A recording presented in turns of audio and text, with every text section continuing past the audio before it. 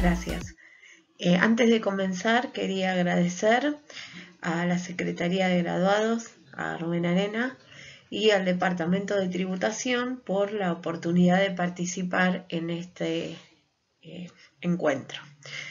Les cuento que yo voy a hablar de la ley de moratoria, de extensión de la moratoria, que fue recientemente aprobada por la Cámara de Senadores. Sabemos que, bueno, la ley en realidad fue, el proyecto tuvo media sanción en la Cámara de Diputados el 31 de julio y el pasado 13 de agosto fue aprobada sin modificaciones en la Cámara de Senadores. Sabemos que esto es una modificación de la moratoria que está actualmente vigente, que conocemos como moratoria PYME. Entonces, en el temario que voy a desarrollar, yo me detuve a analizar exclusivamente aquellas cuestiones que tienen que ver con modificaciones a la norma que está vigente en la actualidad, ¿sí? Todos sabemos que hasta el 31 de agosto hay tiempo para adherir a la moratoria PYME tal como la conocemos y que está en vigencia desde principios de este año. Entonces, ¿cuáles son los puntos que vamos a considerar? Las cuestiones que tienen que ver con el plazo de adhesión, las obligaciones que serán susceptibles de regularizar, quiénes son los contribuyentes que van a poder acceder y la cantidad de cuotas y condiciones de caducidad, que ese es un aspecto bastante relevante porque tiene cambios significativos respecto de lo que es el régimen anterior. Finalmente vamos a ver el concepto de contribuyentes cumplidores, que es una incorporación que tiene el texto actual. Bueno, entonces, vamos a empezar por los puntos. La moratoria PYME entonces incorporó, o mejor dicho, permitía incorporar obligaciones tributarias vencidas al 30 de noviembre de 2019. Esta moratoria extendida va a permitir incorporar obligaciones vencidas al 31 de julio.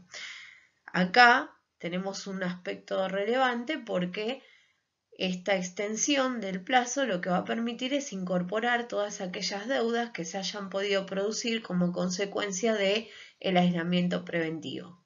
¿Sí? O sea, todo el plazo de cuarentena y de distanciamiento social van a quedar comprendidos dentro de este nuevo régimen. La adhesión de la moratoria PYME va a ser hasta el 31 de agosto y la adhesión de la moratoria extendida hasta el 31 de octubre. ¿Quiénes son los sujetos que van a estar comprendidos en este régimen? Bueno, acá vamos a hacer una distinción porque las micro, pequeñas y medianas empresas y las entidades sin fines de lucro ya estaban comprendidas en lo que es la moratoria actual.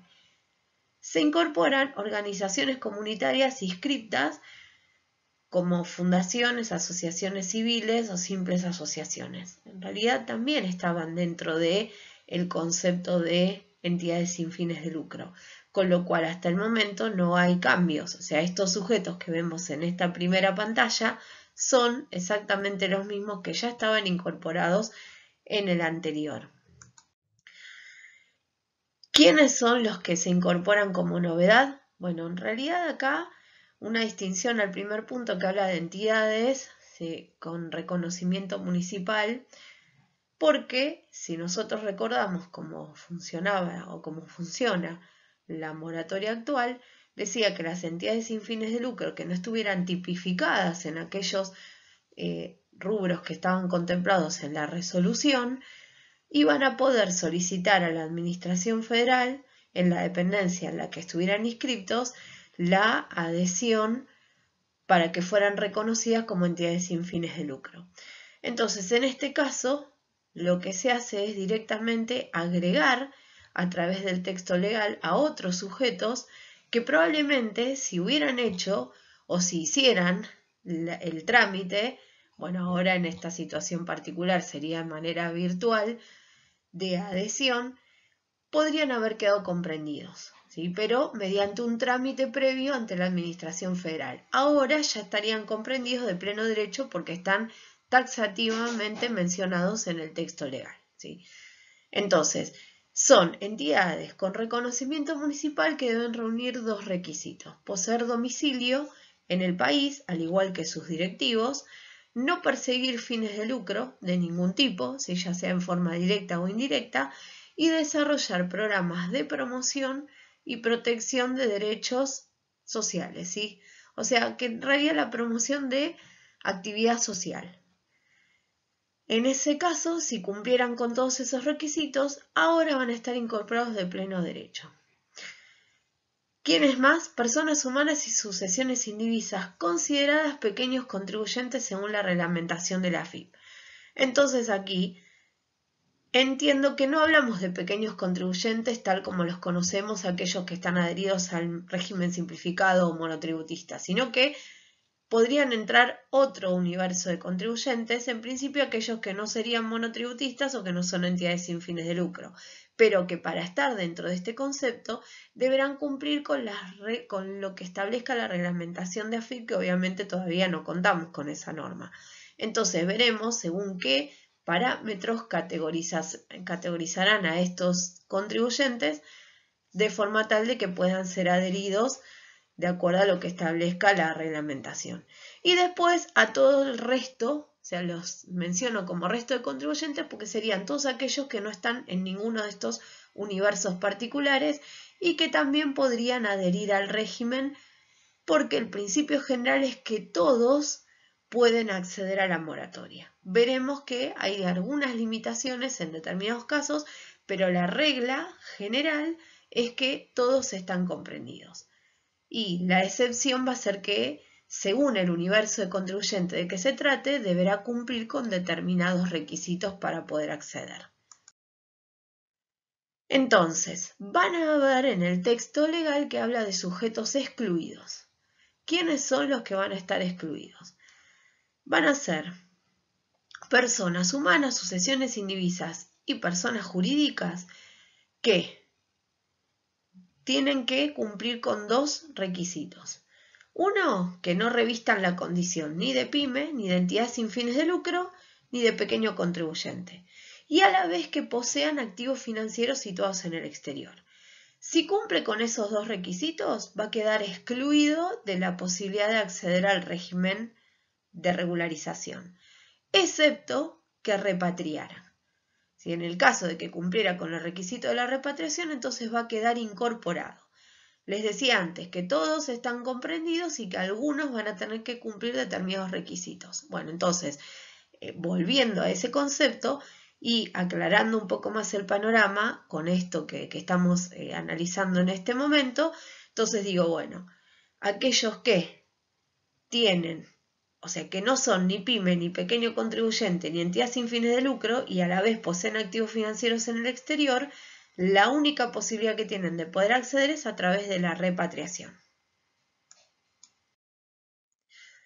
La repatriación es lo mismo que el concepto de repatriación que tenemos para la ley de bienes personales, ¿sí?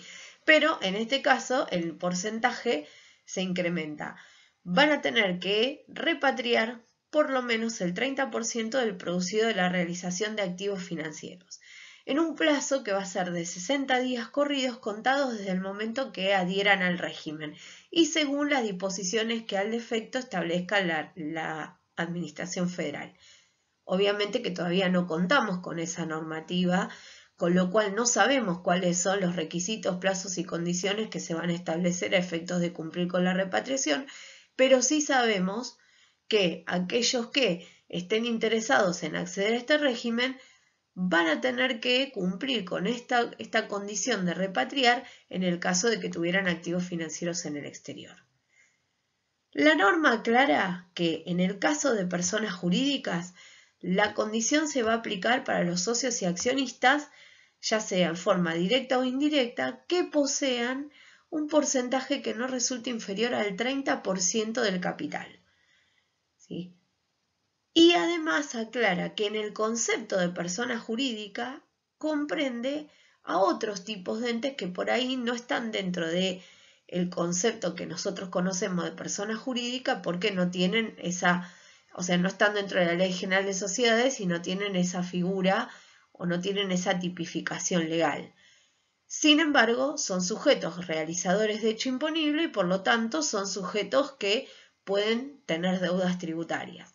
Entonces, para poder acceder a la regularización de esas deudas tributarias, deberán cumplir con este requisito también porque los van a englobar dentro del concepto de persona jurídica. Entonces, la ley dice, comprende a uniones transitorias, agrupamientos de colaboración empresaria, consorcios de cooperación y otros, ¿sí? Inclusive fideicomisos, habla de entes colectivos, ¿sí? En general. Entonces, tengamos en cuenta que si yo tengo un sujeto que no está dentro de aquellos que se tipifican en la Ley General de Sociedades, pero es realizador de hecho imponible, va a tener que cumplir con este requisito de repatriación porque quedó comprendido dentro del concepto de persona jurídica según la disposición particular de esta norma.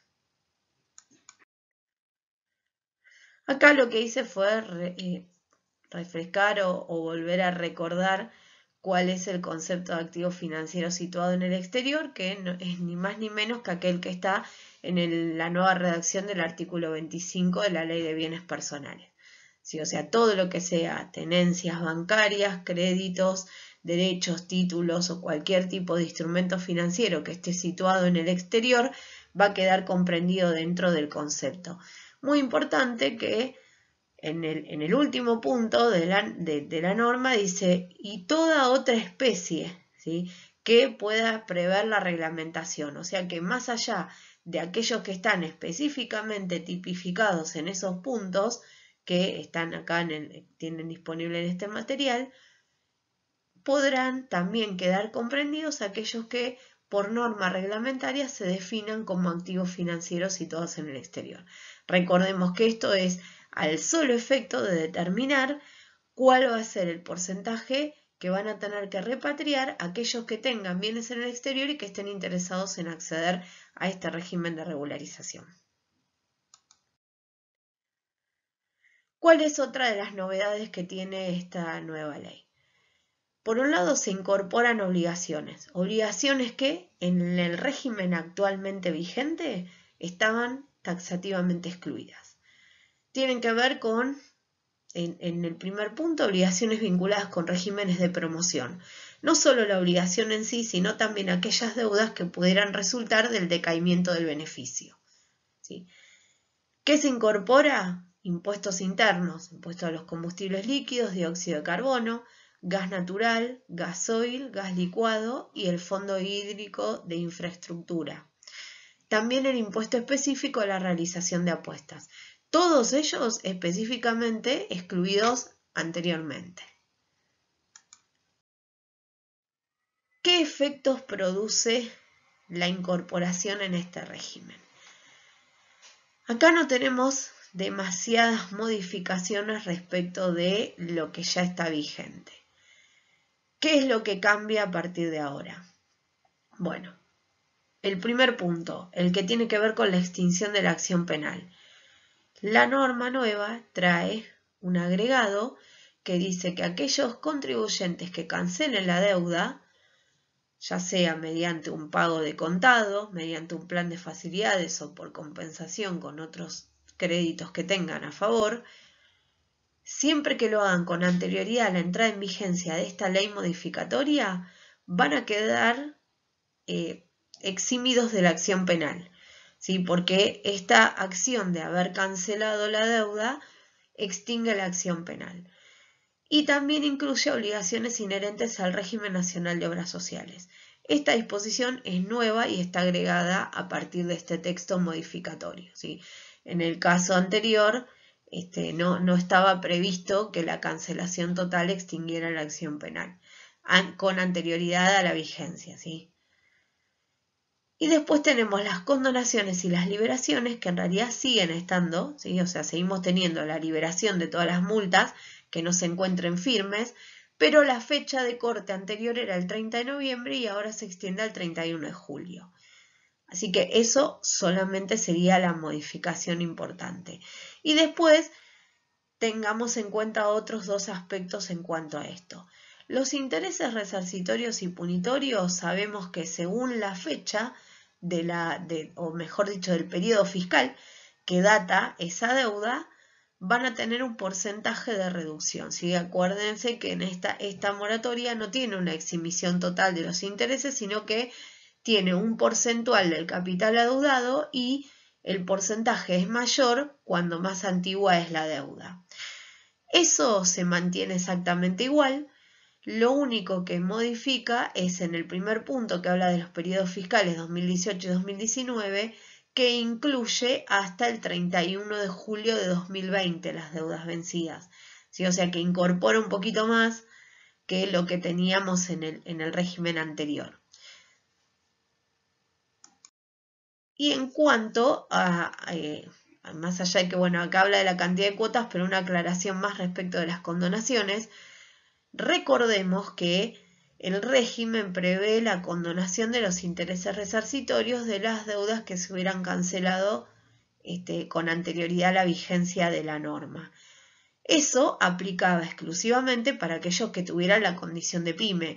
De hecho, en su momento se había hecho esa consulta a la Administración Federal y respondieron que solo podían acceder a ese beneficio los que tuvieran vigente el certificado de pyme al momento de generarse esa condonación, que esa condonación era de pleno derecho porque no había que hacer ningún trámite para solicitarlo. Entonces, ahora, ¿qué cambia? Que hay un montón de otros contribuyentes que podrían quedar comprendidos en el régimen. No tenemos aclaraciones en cuanto a la reglamentación, cómo va a funcionar. Entiendo, o pienso, en realidad esto es una opinión personal, que todos los contribuyentes que estén en condiciones de acceder al régimen van a poder beneficiarse con esta condonación de los intereses resarcitorios. O sea, tendría que darse que al momento de entrar en vigencia de esta norma modificatoria hubieran cancelado la totalidad del capital y que estén en condiciones de acceder. Entonces, me parece que aquellos que tengan activos financieros en el exterior y que decidan no repatriar porque no van a ingresar al régimen, no estarían beneficiados por esta condonación de intereses.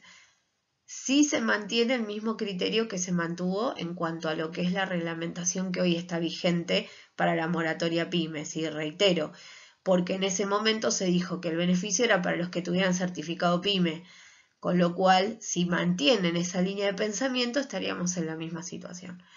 Así que bueno, hecha esa salvedad respecto de lo que tiene que ver con la condonación de intereses resarcitorios, pasamos a este tema que es el que está acá en la presentación y tiene que ver con la cantidad de cuotas. Como verán, esta moratoria lo que hace es distinguir distintos tipos de sujetos y en función de esas calidades de sujetos se otorgan más o menos condiciones o beneficios.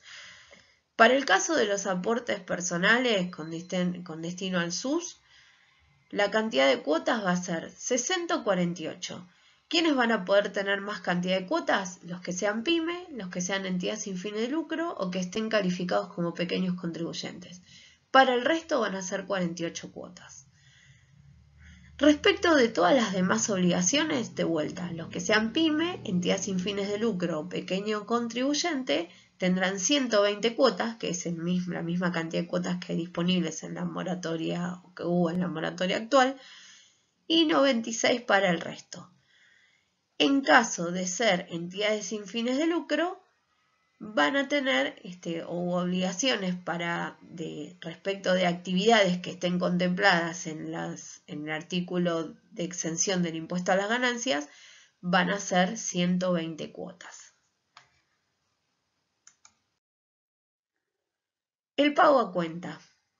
Esto también es una novedad, por eso lo incorporé en el material, porque de acuerdo a lo que surge del texto legal, todo indicaría que estos primeros contribuyentes, que son siempre las pyme, las entidades sin fines de lucro y los pequeños contribuyentes, se incorpora en este caso a los concursados o fallidos, dice que podrán contener un pago a cuenta.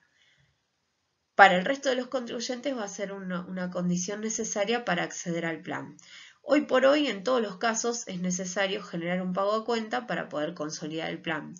Pero en la versión nueva, entonces estos contribuyentes, que son aquellos que tienen mejores condiciones de acceso, van a tener la posibilidad de generar el plan sin un pago a cuenta. Todavía no sabemos cómo se va a dar esto, si va a haber un porcentaje mayor o menor, o si tendrán más o menos cuotas si acceden al pago a cuenta o no. O sea, eso es todo hipotético porque todavía no tenemos la disposición reglamentaria, así que bueno, esperaremos a ese momento. Y después tenemos las caducidades, ¿sí? Las caducidades que en general tienen que ver con falta de pago de las cuotas, pero en este caso lo que se hace es, en lugar de establecer más cantidad de requisitos para acceder al régimen, se establecen condiciones de caducidad. Es decir, yo puedo incorporarme en la moratoria, pero en el caso de que incurriera en alguna causal de caducidad, entonces el plan va a quedar sin efecto y va a renacer la deuda, como sucede con la caducidad de cualquier otro plan. Con la salvedad que en este caso estamos hablando de un plan importante y no está claro cuál sería la situación de la caducidad respecto de las liberaciones o de las condonaciones. Veremos si en la reglamentación hay alguna pauta específica en cuanto a eso. Por lo pronto, vamos primero a las cuestiones más sencillas, que son las que tenemos siempre, ¿sí? Por un lado, la falta de pago de cuotas. En el caso de que sean pymes, entidades sin fines de lucro, pequeños contribuyentes o fallidos, van a ser 6 cuotas. Para los demás, 3. Si tengamos en cuenta que si estamos hablando de un plan de 96 o de 120 cuotas, es un número poco significativo. Y después tenemos otras condiciones que van a generar la caducidad.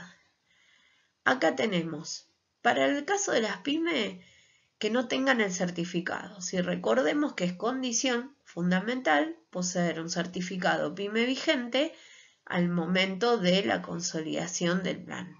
¿Sí? No de la consolidación, digamos, de la creación del plan, porque se puede hacer en forma condicional, sino que al momento de la finalización de la vigencia del mismo, debería contar con el certificado PYME, que puede ser que el fisco otorgue un plazo adicional, o en realidad ahora la norma legal incorpora una novedad que dice que aquellos que al momento de la finalización del plazo de adhesión no contaran con el certificado van a tener un plazo de 15 días para reformular el plan en las condiciones de un otro contribuyente. Sería el resto de contribuyentes en este caso, o quizás podría calificar como pequeño contribuyente. Habría que ver cómo se dan las condiciones de la reglamentación. Y aclara que la primera cuota en este caso va a vencer en el mes de diciembre. Respecto de todos los contribuyentes, acá tenemos una de las novedades que tiene que ver con las condiciones de caducidad y es un poco diferente a la cuestión de que tenga que ver con el pago en sí mismo. Acá me habla de transferencia al exterior o compra en el exterior de activos financieros, ¿sí? ¿Para quiénes? Personas humanas o jurídicas. ¿Sí? Recordemos que cuando habla de personas jurídicas, habla no solo de aquellas personas jurídicas, de acuerdo a la ley que tienen la personería como tales, de acuerdo a lo que establece la Ley General de Sociedades, sino cualquier otro ente colectivo que sea susceptible de atribuirle hecho imponible. Entonces, todo el universo estaría incomprendido en esta condición y habla de una restricción para un plazo determinado, que va a ser 24 meses contados desde entrada en vigencia de esta norma modificatoria, ¿sí? Entonces, cualquier transferencia al exterior o compra al exterior de activos financieros va a generar la caducidad del plan. Y esto aplica para todos los casos. Y después tenemos otras condiciones de caducidad que son específicas de los contribuyentes que yo venía llamando como resto de contribuyentes, ¿sí? Aquellos que no son pyme, que no son entidades sin fines de lucro y que no son pequeños contribuyentes.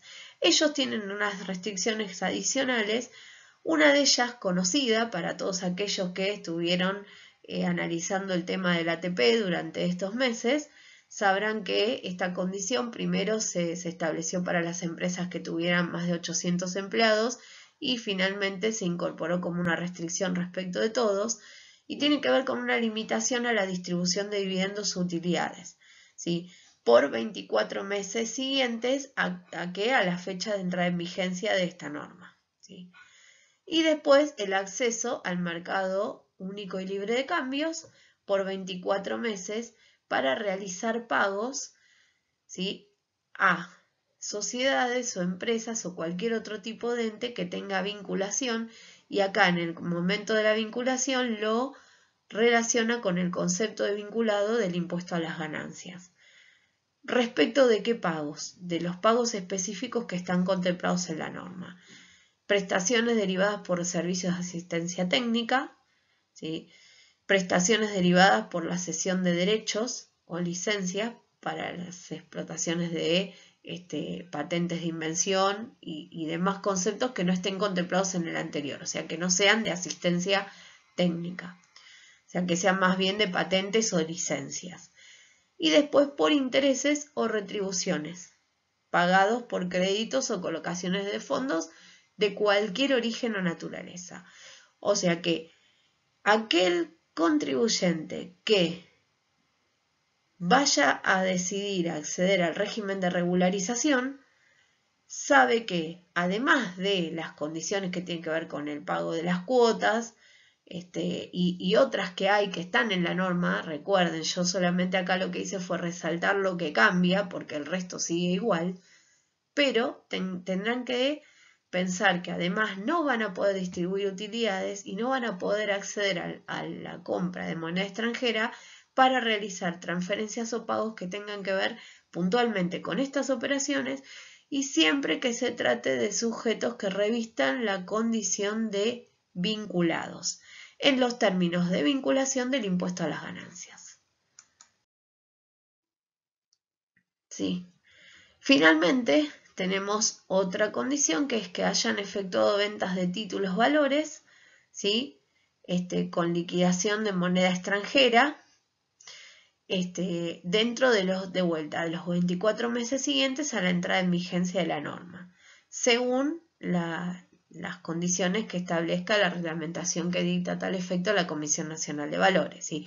Acá, bueno, tendremos que ver cuáles son las condiciones reglamentarias que se fijan, y en razón de eso analizaremos con mayor profundidad, pero por lo pronto el mecanismo o la restricción va a ser esta.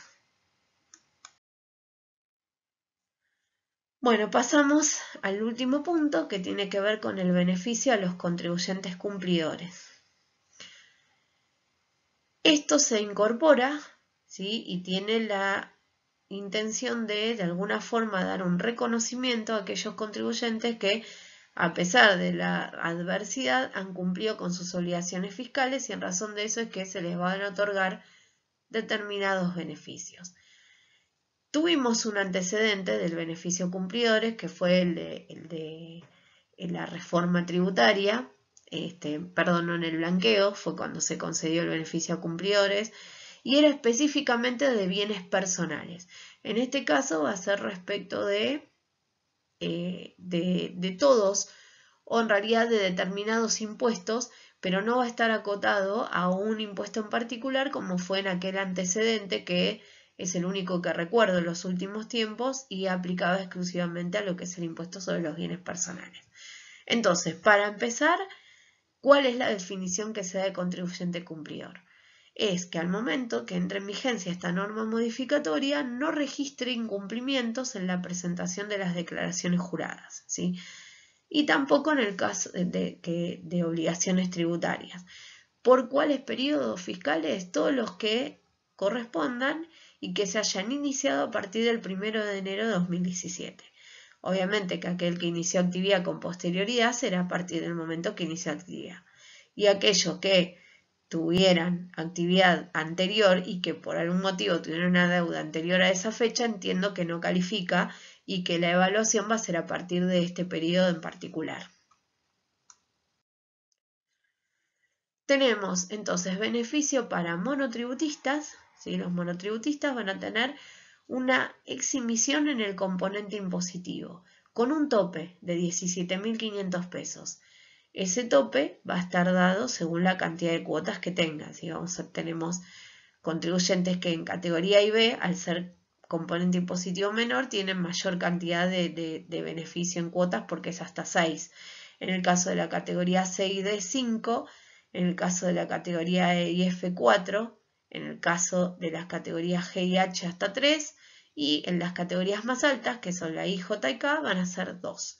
Recuerden siempre que este límite va a estar dado por 17.500 pesos, que es la suma máxima que van a obtener como exhibición. Para aquellos contribuyentes que sean de impuesto a las ganancias personas humanas, el beneficio que van a tener es una deducción adicional por un importe equivalente al 50% del mínimo imponible. Este beneficio no va a ser de aplicación para aquellos contribuyentes que liquiden el impuesto a través del régimen de la RG 4003, ¿sí? O sea, trabajo personal en relación de dependencia, cargos públicos, jubilaciones, pensiones, etc. ¿sí? Poder judicial en el caso de corresponder, recuerden que ahí tenemos una distinción entre algunos sujetos que sí están alcanzados y otros que no. Y después tenemos respecto de ganancias personas jurídicas, pero solamente para aquellos que estén categorizados como micro, pequeñas y medianas empresas. En este caso el beneficio en lo que consiste es en la posibilidad de obtener un mecanismo alternativo para la amortización de los bienes muebles.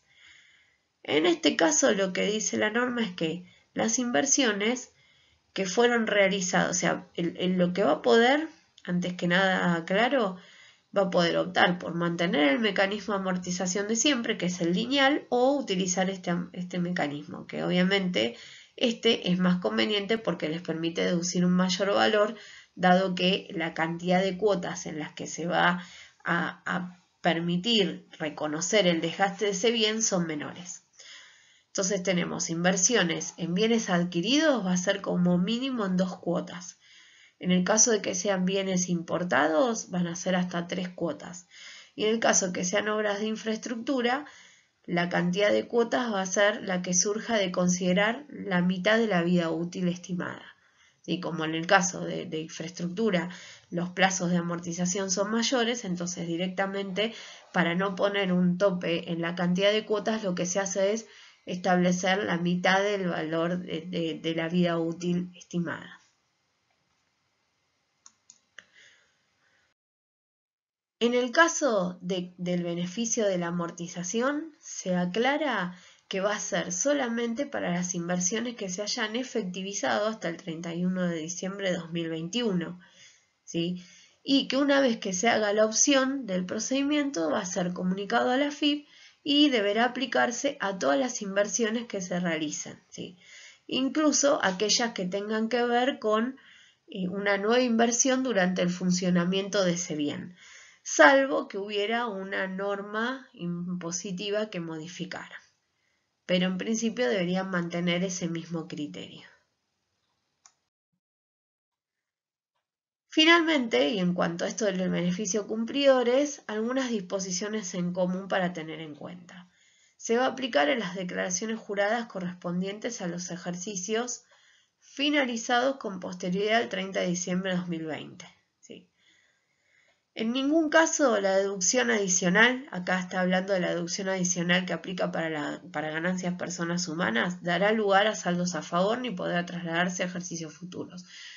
Entendemos que esto, como es una deducción de equivalente al mínimo no imponible, se comporta de la misma forma. Recordemos que ninguna de las deducciones personales pueden generar el quebranto, ni son generadoras de saldos trasladables, con lo cual esta deducción sigue la misma suerte y atiende a la misma naturaleza, razón por la cual se hace esta aclaración. Y en ningún caso resultan acumulativos, debiéndose optar por alguno de ellos. O sea que aquel contribuyente que tuviera ambos criterios, o sea, por ejemplo, un monotributista que además es inscrito en impuesto a las ganancias, tendrá que optar por elegir si quiere la exhibición de las cuotas del régimen o prefiere la deducción en el impuesto a las ganancias. De ninguna manera va a poder hacer uso de ambas.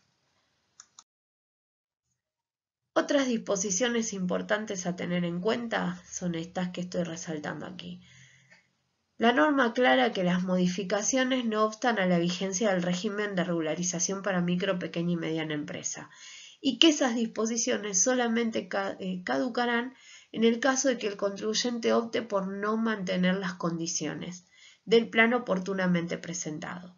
Entiendo que este caso se refiere a aquellos que revisten la condición de pyme, que ya tienen un plan regularizado a través de la moratoria actual. Entonces, en ese caso, no, el hecho de que se modifique esta norma no va a tener efecto para esos planes. Pero dice, salvo los casos que el contribuyente opte, ¿sí?, por no mantener las condiciones del plan.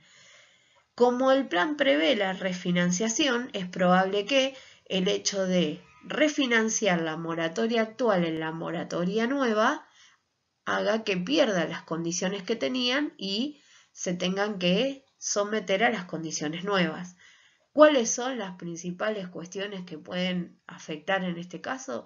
Y básicamente las condiciones de caducidad, ¿sí?, lo que tiene que ver con el acceso al mercado libre de cambio, a la compra de activos financieros en el exterior, que son los casos que por ahí le podrían afectar al que es pyme, porque la distribución de utilidades no es una cuestión que afecte ni la compra de dólares para transferencias al exterior, no son condiciones que apliquen exclusivamente para los que son pyme, que en principio son aquellos que estaban dentro del régimen actual.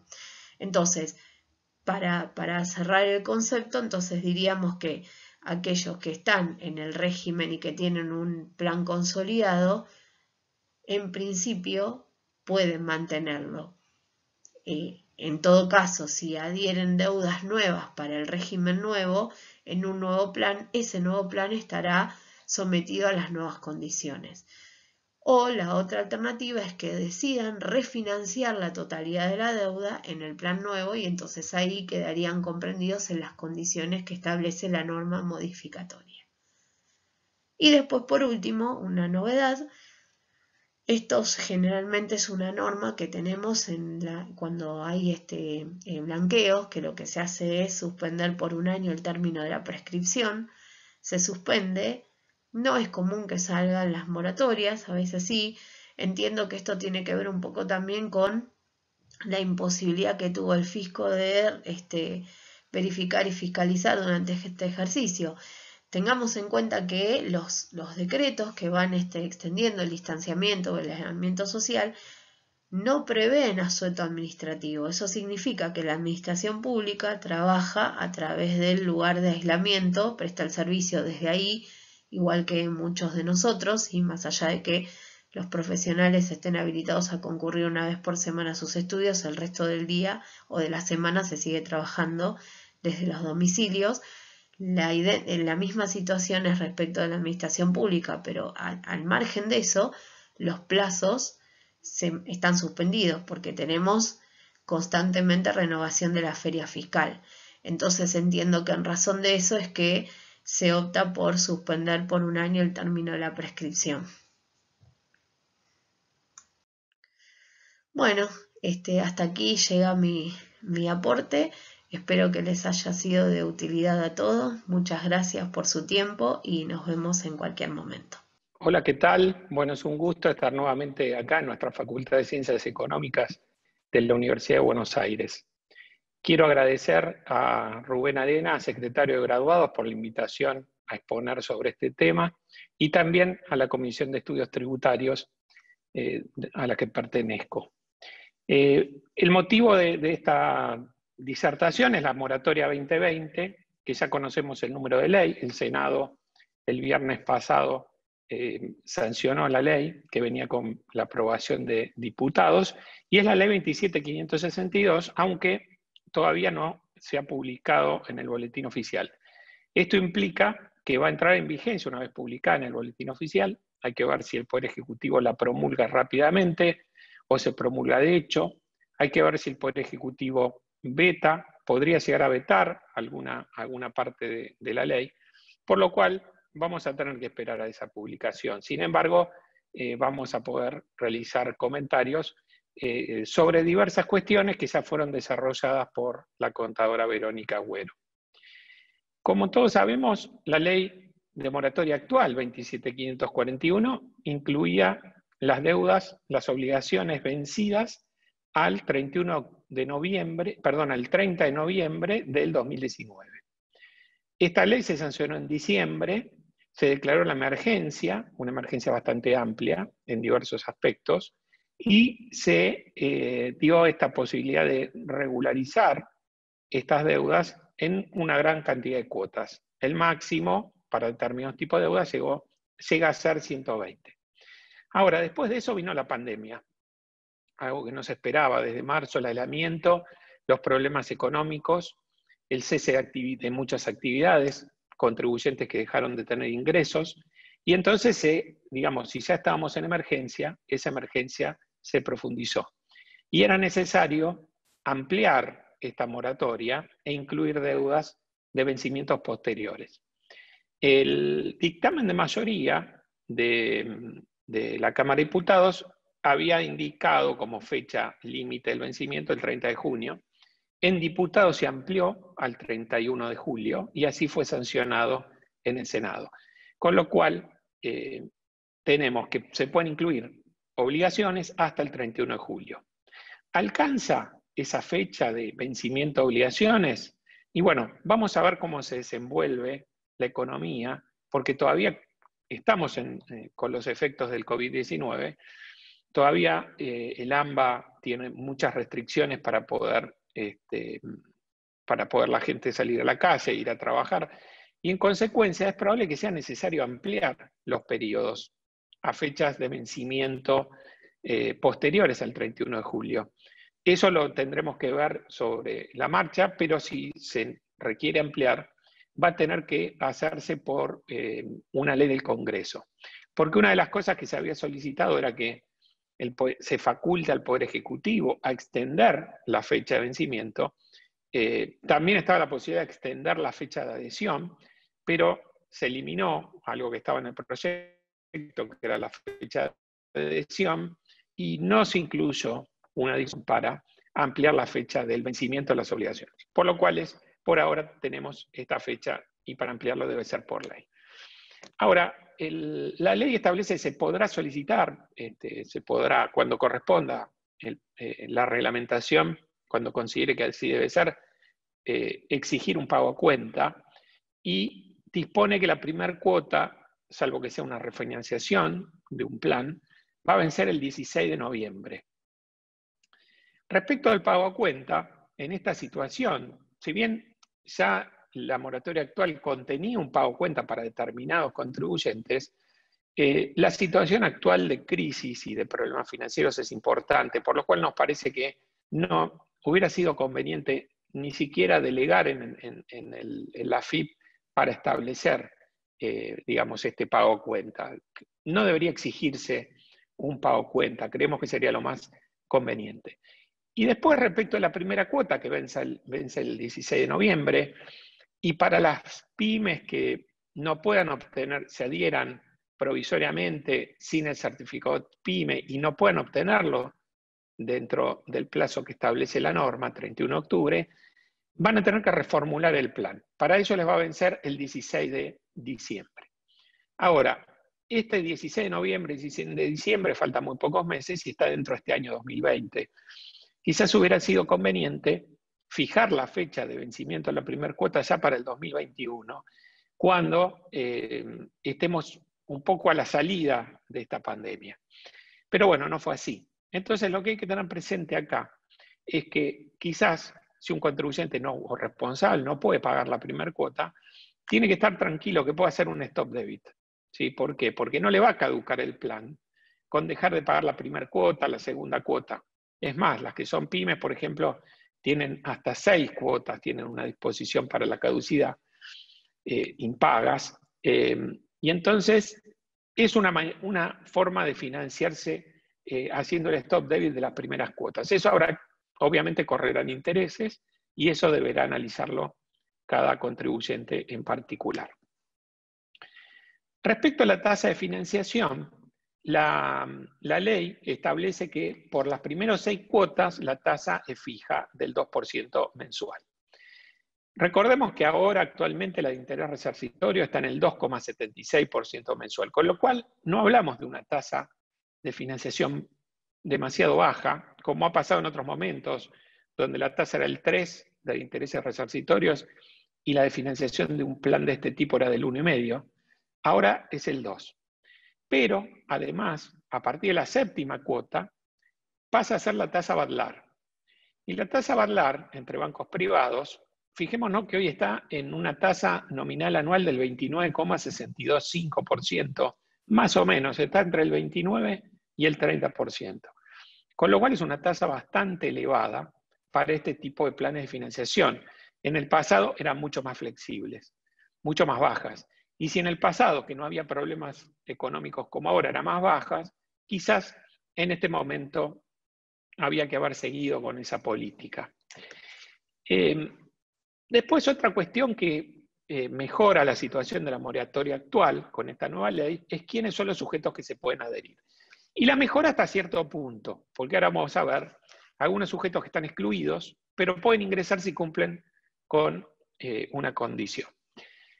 Recordamos, la moratoria actual, la de la ley 27.541, establece que solo pueden adherirse las pymes, las MIPYMES, de ahora en más vamos a decir pymes para simplificar, las pymes con certificado PYME o aquellas que no lo tengan, se adhieran y obtengan el certificado PYME dentro del plazo para adherirse, y las asociaciones sin fines de lucro.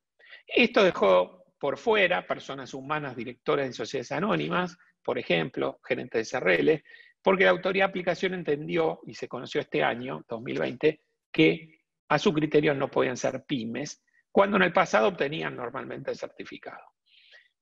Lo que viene a hacer esta ley 27.562 es ampliar el universo de sujetos que pueden adherirse. Entonces, van a poder adherirse todos los sujetos, no solo estos que acabo de nombrar. También las pymes sin certificado PYME. Incorpora a los pequeños contribuyentes de acuerdo a la resolución que establezca la FIP. Esto busca justamente incorporar a estos, por ejemplo, directores de sociedades anónimas que no pueden encuadrar como PYME. Incorpora, bueno, otra vez están las asociaciones sin fines de lucro, las organizaciones comunitarias, asociaciones comunitarias, y también las empresas grandes. Es decir, todos pueden adherir a la moratoria. Y esto era así de acuerdo al proyecto del Poder Ejecutivo. Pero en diputados, el dictamen de mayoría incorpora un nuevo requisito. ¿Sí? Incorpora un nuevo requisito que es la repatriación. Y esta repatriación, que la vamos a ver ahora en la diapositiva siguiente, es para quienes tienen activos financieros en el exterior. Entonces, cuando vimos este dictamen de mayoría, nos preguntamos, ¿es momento de colocar una exigencia de este tipo? Si nunca en la historia de las moratorias se exigió una repatriación de activos financieros, en el momento de la pandemia y los graves problemas económicos que atraviesa la economía argentina, el objetivo es que no cierren las empresas, que no haya pérdida de trabajo. Entonces, nos hacemos esta pregunta.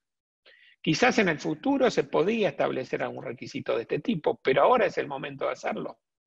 Y además tenemos un ejemplo muy claro de estos requisitos que digamos, no fueron un éxito, que fue la repatriación que podían hacer personas humanas, asociaciones indivisas, que tenían bienes en el exterior y podían repatriar el producido de activos financieros digamos, con un mínimo del 5% de esos bienes exterior, para que no se le aplique la alícuota incrementada del impuesto sobre los bienes personales sobre esos bienes en el exterior. ¿Y cuál fue el resultado? Y bueno, no fue un éxito. Entonces, si no fue un éxito repatriar el 5%, los contribuyentes van a estar dispuestos a repatriar un 30%. Bueno, veremos qué es lo que sucede en la práctica, pero esto puede ser uno de las causas que haga que no tenga éxito la moratoria en los contribuyentes que tienen que repatriar. ¿Cuáles son? Bueno, dijimos, del dictamen de mayoría surgía que eran todos. En diputados eso se modificó y en definitiva los que tienen que repatriar son aquellos contribuyentes y responsables que no son PYME con certificado PYME, asociaciones sin fines de lucro, personas humanas y sucesiones indivisas, pequeños contribuyentes de acuerdo a la reglamentación de la FIP, estas entidades comunitarias, etc. Es decir, una empresa grande va a tener que repatriar con algunas complejidades en esa repatriación, que también pueden conspirar contra la adhesión. Lo que, digamos, la ley delega en el Poder Ejecutivo dice los términos y condiciones que fije la reglamentación, por lo cual se desconoce si esos activos financieros que se repatrien tienen que estar inmovilizados, si deberán venderse, si son dólares, por ejemplo, que se repatria al tipo de cambio oficial, si se van a poder repatriar acciones, títulos, valores, o sea, títulos públicos y no el producido. Bueno, vamos a ver cómo lo establece la reglamentación. Pero acá podemos dar unos ejemplos de situaciones que necesariamente la reglamentación va a tener que contemplar, porque de lo contrario va a ser incumplible este requisito para algunos casos, o si no, va a ser de muy difícil cumplimiento. Por ejemplo, una sociedad anónima argentina, que es holding, ¿sí? O sea, tiene tenencias de sociedades en el exterior. Y esas participaciones en sociedades del exterior, esas sociedades del exterior son sociedades operativas, de desarrollo de una actividad comercial, por ejemplo. No son sociedades que coticen en bolsa y la sociedad argentina tiene acciones que cotizan en bolsa. No, tiene acciones de una sociedad que realiza una actividad en otro país. ¿Cómo va a poder vender el 30% de esa sociedad operativa para poder ingresar en el impuesto, en la moratoria? Después, el requisito que comentó Verónica Agüero, respecto a que la persona jurídica tiene que repatriar ella, y si tiene activos en el exterior, obviamente, si no los tiene no va a repatriar nada, pero además, si tiene accionistas, socios, que tengan por lo menos un 30% de la participación, ellos también tienen que repatriar. Entonces, la sociedad anónima, ¿cómo sabe si el accionista, por ejemplo, tiene o no activos financieros en el exterior? ¿Qué tiene que pedir una declaración jurada? El accionista, ¿por qué le tiene que decir a la sociedad cuál es su patrimonio? ¿Y por qué tiene que decirle si va a repatriar o no va a repatriar? Ahora, si él no repatria, perjudica a la sociedad. Quizás le puede decir que va a repatriar, le presenta una nota y después no lo hace. Entonces, ¿qué va a pasar? Le va a caducar los beneficios a la sociedad, perjudicando quizás a otros accionistas. Y incluso esta exigencia es para los accionistas, socios directos e indirectos. Entonces ahora después vamos a ver otras complejidades que se presentan en esos casos. ¿Qué pasa con las personas jurídicas que tienen accionistas, personas jurídicas argentinas, con, por ejemplo, una sociedad anónima argentina con accionistas del exterior? Esos accionistas del exterior, que tengan más del 30% de la participación, tienen que repatriar. Resulta que esos accionistas del exterior pueden ser no residentes argentinos, nunca vinieron a la Argentina, no tienen activos en la Argentina, viven en otros países. ¿Cómo van a estar obligados a repatriar a un país que no van a venir nunca? Bueno, esto debería eliminárselos vía reglamentación, pero la realidad es que la ley es la que tenía que haberlos contemplado. Luego vuelve, en una reacción muy similar a bienes personales, a incluirse a los fideicomisos. Entonces, los fideicomisos, estos, por ejemplo, el tema típico que ha generado controversia son los trusts irrevocables. Un sujeto argentino, que no es una persona humana que no es pyme, no es pequeño contribuyente, quiere entrar en la moratoria y es beneficiario de un trust irrevocable que constituyeron sus padres, pero él no lo sabe. Entonces, recién lo va a saber el día que fallezcan sus padres, por ejemplo. Entonces, pero él tiene ese derecho y no lo sabe. ¿Cómo se le va a exigir que repatrie? Y aunque lo sepa, ¿sí? Lo sepa, pero él no puede disponer de esos bienes. ¿Cómo va a repatriar? Bueno, todas situaciones que hacen compleja este requisito. Y también se les exige a las pymes sin certificado pyme. Pymes con incumplimientos, con determinadas cuestiones por las cuales no lo puedan tramitar, también se les exige este requisito. Veamos un ejemplo que les comentaba de las participaciones socios o accionistas directos o indirectos. La UTE encuadra dentro de esta situación. Entonces, imaginemos una UTE que tiene está compuesta por dos personas jurídicas, A y B. La persona jurídica A tiene un accionista persona humana C y un accionista persona jurídica D. La persona jurídica B tiene un accionista persona jurídica G y H. D tiene una persona humana E y una F. Y así podemos continuar. La UTE quiere ingresar en la moratoria, porque supongamos que tiene una deuda de impuesto a valor agregado, que la UTE es sujeto del IVA. Entonces, si tiene activos en el financieros exterior, tiene que repatriar. Si supongamos que esta UTE no es una pyme con certificado, ¿no? Por ejemplo. Además, le tiene que preguntar a sus accionistas, personas jurídicas, ¿ustedes tienen activos financieros en el exterior? Porque si tienen que repatriar. Pero también, en el caso de la persona jurídica A, la persona humana C y a la persona jurídica D, que a su vez le tienen que preguntar a la persona humana E y la persona humana F, ¿hasta dónde llegamos con esta participación indirecta? Porque puede haber muchos sujetos en el medio, muchas personas jurídicas, terminar una persona humana después 4, 5, 6 niveles. Bueno, todo esto es muy complejo porque la UTE, ¿cómo va a poder comprobar que la persona humana E y F realmente repatrien? Esto esperamos que la reglamentación le encuentre alguna salida, como por ejemplo decir hasta el primer grado de participación directa y por lo menos limitarlo. Eliminación de exclusiones. Bueno, se eliminaron exclusiones. Como todos sabemos, había determinados impuestos y determinadas deudas que no podían incluirse en la moratoria de la ley 27.541. Impuestos sobre los combustibles, impuesto específico a la realización de apuestas, impuesto al gas natural y obligaciones e infracciones vinculadas a regímenes promocionales, deudas de regímenes promocionales. Esto se excluyó, o sea que ahora sí se eliminó esa exclusión. Esto implica que sí se pueden incluir en el régimen. Y acá la oposición, en el debate, en el Congreso lo dijo reiteradas veces, en los medios de comunicación sindicados, esto dicen, tiene un nombre y apellido. Favorecer determinadas empresas o grupos que no cumplió con el pago de estos impuestos. Eso nos quedará,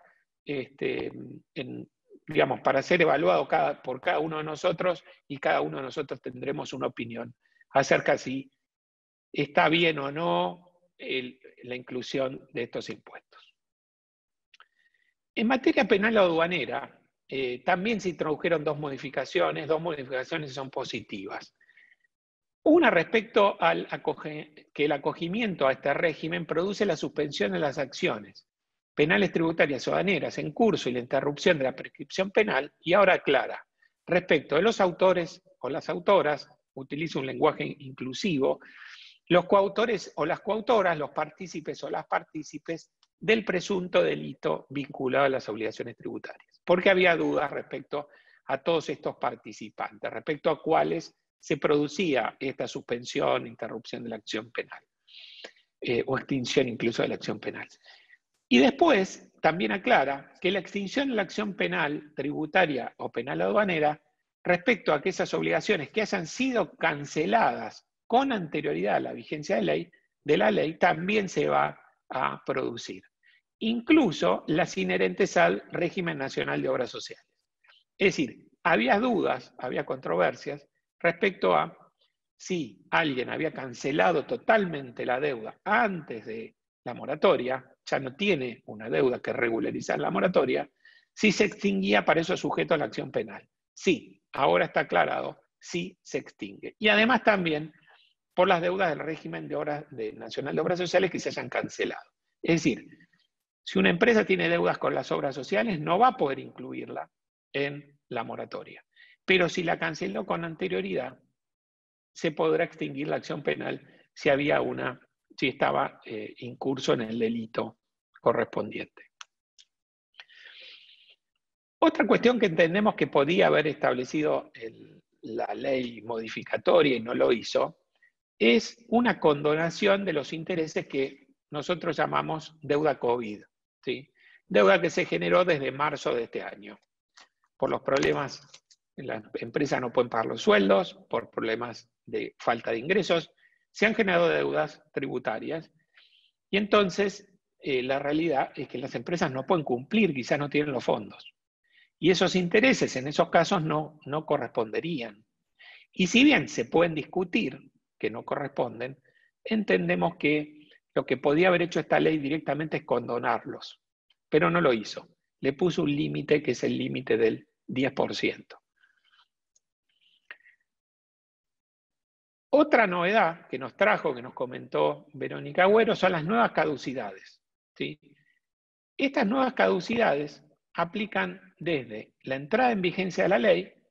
Vamos a suponer que la ley va a ser publicada, porque aun cuando sea una promulgación de hecho, entendemos que por como se cuentan los plazos debería ser publicada dentro del mes de agosto.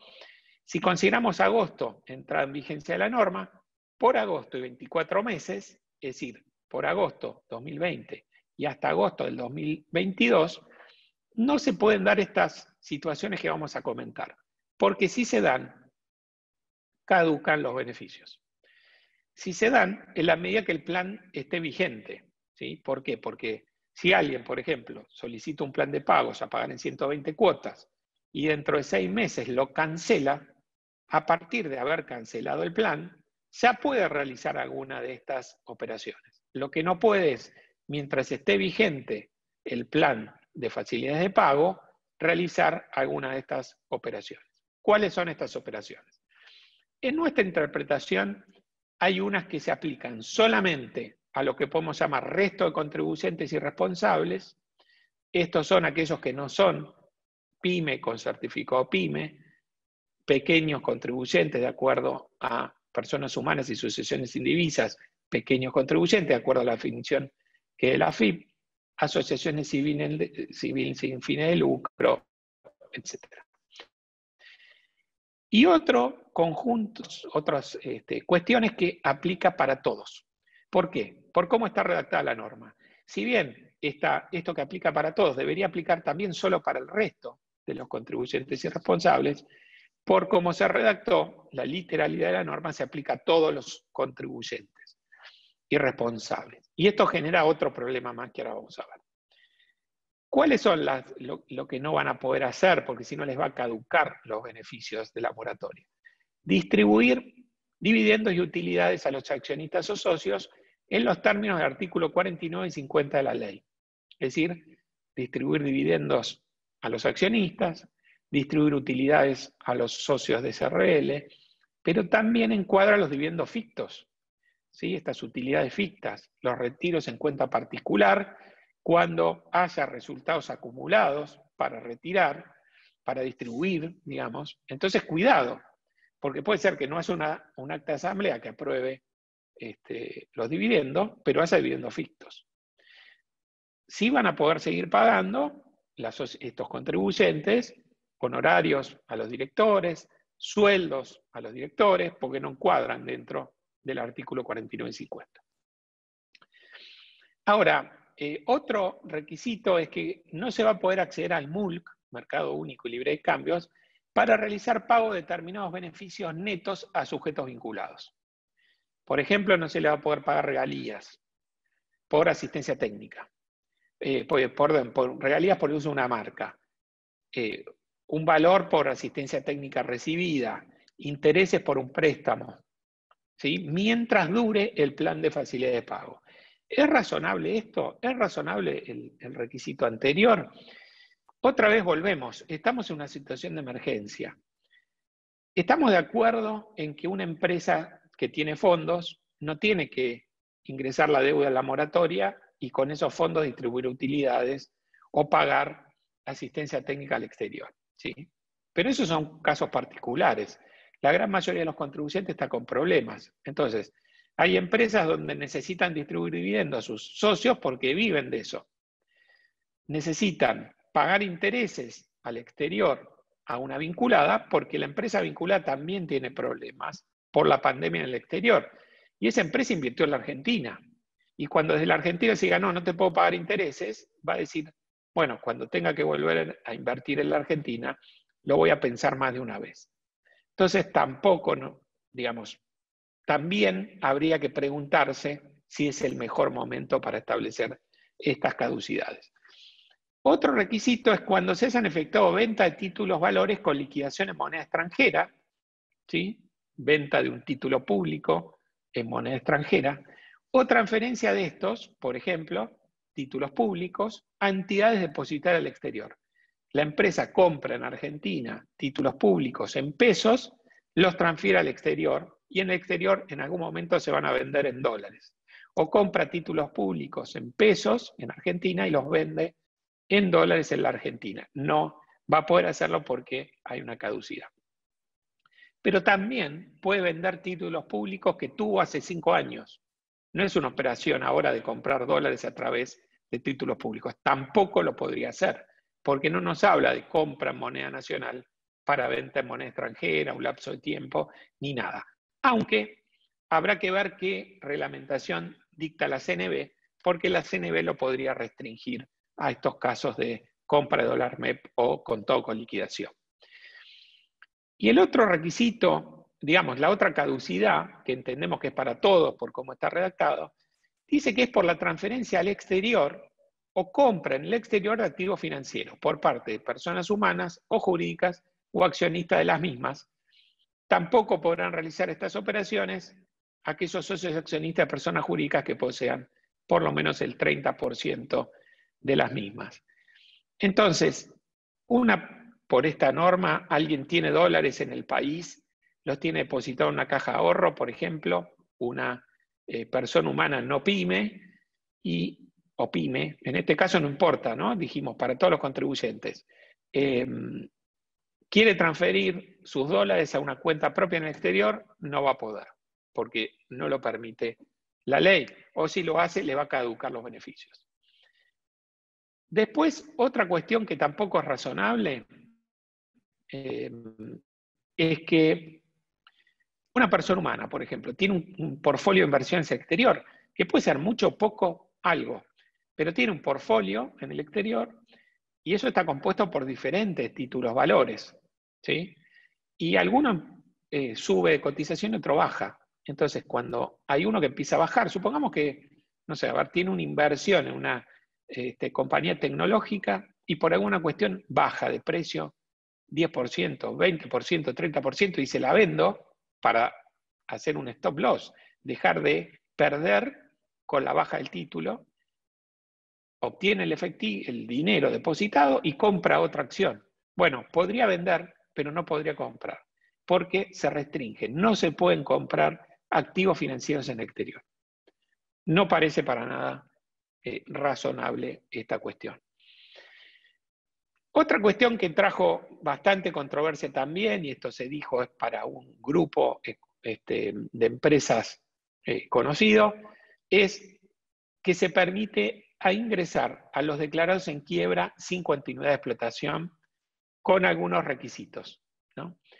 Esto también, digamos que queda a criterio de cada uno si le parece que esto es adecuado o adecuado y que por primera vez en la historia se deja ingresar a estos declarados en quiebra en una moratoria de este tipo, o si no lo es, digamos, y es algo más que, digamos, otra cuestión que va en contra de los que pagan, ¿no? Ya entrar en la moratoria, ya aquel contribuyente cumplidor que cumple, que ha cumplido en esta etapa del COVID, ha hecho el esfuerzo, ha cumplido, sale una moratoria de este tipo y dice, ¿para qué cumplí? El que no cumplió y tenía los fondos se beneficia pagando en cuotas. Lo mismo una empresa que quizás entró en quiebra, una quiebra intencional o no. Bueno, cada uno tendrá su opinión al respecto. Pero bueno, a raíz de la oposición que pidió que se incorpore, negoció, que se incorpore un beneficio para los cumplidores, lo tenemos en la ley. Ahora, es bienvenido, porque la realidad es que el que cumple siempre es el que se siente frustrado cuando salen estos regímenes. Ahora, es un régimen, digamos, beneficioso, van a entrar muchos contribuyentes. Y cuando lo analizamos, pareciera que no. ¿Por qué? Primero, a la foto, al momento de entrar en vigencia, habrá que tomar una foto de los contribuyentes y esos contribuyentes no tienen que tener incumplimiento de declaraciones juradas. Esto implica informativas y determinativas, todas. Y de pagos, desde los periodos fiscales iniciados el 1 de enero de 2017. O sea que estamos hablando del 2017, 2018, 2019, 3 años y medio. Alguien puede estar ahora presentando las declaraciones juradas, pero está en un problema de pandemia, no tiene acceso a sus papeles, si está en el AMBA, por ejemplo, a su documentación, difícilmente pueda regularizar. La realidad es que es un beneficio que probablemente quede más como escrito en la ley que lo que se pueda aprovechar. Pero supongamos que hay alguien que ha cumplido siempre, ¿no? Y es un contribuyente cumplidor. Ahora, ¿cuáles son los beneficios? Y bueno, vemos que son muy bajos los beneficios. Si hay alguien que cumplió, y cumplió sobre todo en la época de la pandemia, debería tener unos beneficios más importantes. Por ejemplo, algunos beneficios monotributistas. Se los exime la cuota impositiva por un plazo determinado, 6 cuotas, 5 cuotas, depende de la categoría. ¿Cuáles son sus beneficios? Desde 1.013 pesos para un contribuyente de categoría A, hasta 17.500 pesos para el de las 2 últimas categorías. Realmente, si un contribuyente cumplidor categoría A se beneficia con 1.000 pesos, no es un beneficio que haga que en el futuro eso lo haga hacer cumplir, pensando que en el futuro también se va a beneficiar ante regímenes de este tipo. Para algunos responsables inscriptos, por ejemplo, que no sean empleados en relación de dependencia, jubilados, que tengan, o si lo son, pero tengan otras actividades grabadas por ganancias, van a poder computar una deducción especial del 50% del mínimo no imponible. ¿Cuál es este beneficio entonces para ellos? Bueno, el beneficio va a ser 0 si no tienen ganancias en este año tan crítico, ¿sí? Si no ganan nada en 2020, no tienen ganancia sujeta a impuesto, es decir, antes de considerar esta deducción, ¿no? En ese caso no van a tener ningún beneficio. Y si tienen y están tributando al 35%, quiere decir que el 50% del mínimo no imponible de beneficio va a ser el 35% de ese monto. Ese monto máximo es 21.675 pesos. Es decir, que beneficiar a contribuyentes que han cumplido sus obligaciones de 3 años y medio con estos valores no parecería ser algo demasiado relevante para ellos. ¿Qué otras medidas se podrían haber tomado y nos parece que se deberían haber sido más convenientes? Primero, una definición de cumplidor más flexible. Creemos que el típico cumplidor es el que cumplió de marzo para acá. El que cumplió con eso, hizo todo su esfuerzo en este momento de pandemia, es el que más beneficiado debería estar y con mejores beneficios. ¿Cuáles, por ejemplo? Exhibición del impuesto sobre los bienes personales durante un periodo fiscal, 2 periodos fiscales. Eximirlos de ingresar los anticipos durante un periodo fiscal, por ejemplo, o 2. Excluirlos de los regímenes de retención. Permitir la deducción del ajuste por inflación en menor cantidad de periodos. Esas son algunas. Otra cuestión que entendemos que se podía haber incluido es que el fisco no inicie juicio de ejecución fiscal por deudas susceptibles de regularización en este plan. Si bien hoy por hoy, hasta el 31 de agosto, el fisco no inicia juicio de ejecución fiscal, de acuerdo a la resolución 4730, salvo que esté algo al borde de la prescripción, se ha autolimitado el fisco. Nos parece que hubiera sido bueno que lo diga la propia ley, porque si no, vamos a depender de que el fisco dicte una medida prorrogando esta que acabamos de comentar. Y por último, lo último que voy a mencionar es respecto a la suspensión del término de prescripción. Nuevamente, el legislador suspende con carácter general por 1 año el curso de la prescripción de la acción para determinar o exigir el pago de tributos, cuya percepción, aplicación, fiscalización esté en cargo de la AFIP, para aplicar multas con relación a los mismos y para la caducidad de instancia, los juicios de ejecución fiscal o de recursos judiciales. Es decir, El fisco ya tiene un plazo muy amplio por la ley 1183. Nuevamente el legislador le da más plazo. Nos parece que no es necesario esto.